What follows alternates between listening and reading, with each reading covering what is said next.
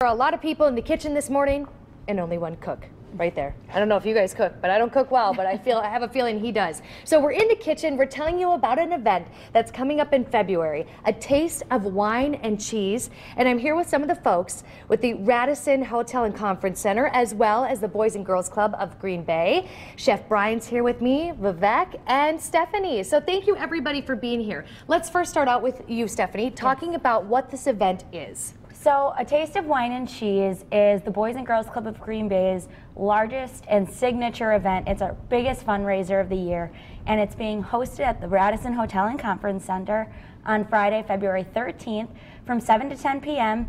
And there's 400 different wines to taste, tons of different cheeses from Belgioioso, and over 150 silent auction items. So it's going to be a great night. It sounds like it. We have all the information online for you, but we're going to cook with some of those cheeses, talk about the wines today. Vivek, tell me about what we're going to do here, what Brian will do. Brian Singer has experience of 25 years of cooking experience, and he's cooking meatball burger today with the Belgioioso cheese, and can go very well with any kind of wine, white wine or red wine. So okay, great. Chef Brian, can you take us through what we're going to do now? What I started with is a basic meatloaf recipe. It's equal parts of ground beef, ground veal, and ground pork. They're approximately about 5 ounces a piece, 1 pound there. It's mixed with 3/4 cup of breadcrumbs, half a cup of Romano cheese, grated, tablespoon of fresh parsley, tablespoon of garlic, salt, pepper, and 1 egg, and a half a cup of water. This is my mix right here.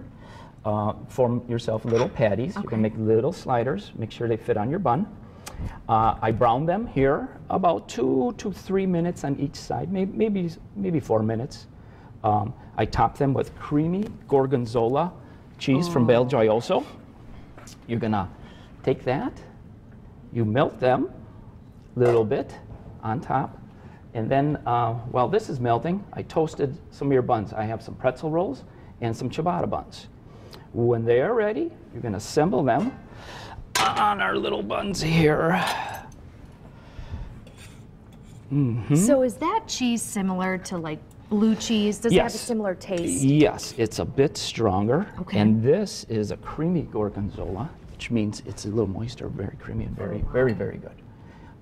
Putting some of these things in recipes, you don't have to add much because you don't want to ruin the high quality of the cheese. Okay, so what are you adding on top there? Marinara sauce, a little bit of a dab, and some grilled red onions. And top them. Oop. Oh, like wow. That looks great. Where do you get these cute little buns? Festival Foods. Oh my gosh, they're adorable. Festival Foods. I love it. You can put them on any kind of bun you like. Just a little French roll, a dinner roll. These are rosemary ciabatta rolls, and then the pretzel roll. Okay, wonderful. Vivek, tell me about the wine that we have here today. What would be good with something like this? Something like this, you can go with any kind of red wine or white wine. Today we are featuring wine from Columbia Winery.